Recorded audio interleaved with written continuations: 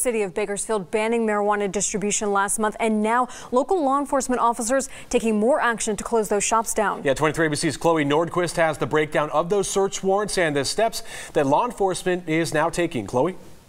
If you take a look at this map with me here, you can see the 10 locations that police served search warrants on last week and raided over a span of 2 days. Now, one of these locations is where a suicide occurred during one of those search warrants.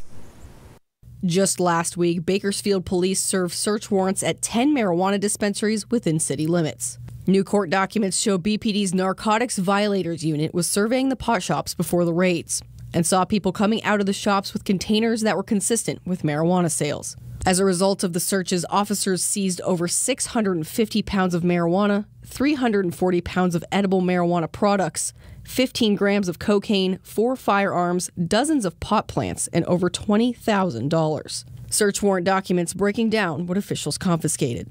The city says medical marijuana shops have been illegal in Bakersfield since 2013.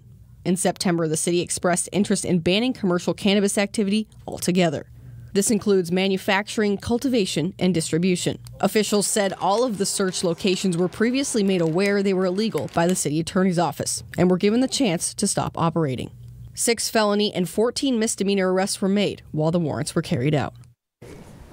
Now, both the city and the county banned the medical marijuana industry completely over the past few weeks, wanting nothing to do with cultivation and distribution, meaning medical card holders will have to get marijuana outside the county in the future.